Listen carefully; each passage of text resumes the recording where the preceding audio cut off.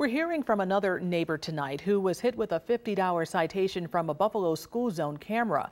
Carrie Hassett said she didn't notice the flashing lights on Bailey Avenue back on April 6th and got her notice in the mail a few days later.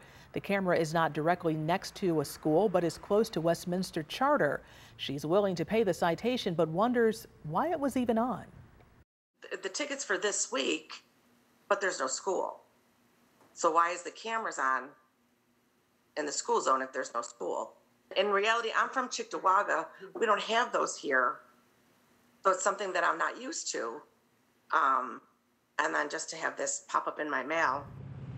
The city of Buffalo does not list exceptions for school breaks on their school zone safety website, but they are facing pushback from Buffalo Common Council members calling it a money grab. Some lawsuits are in the works over this program.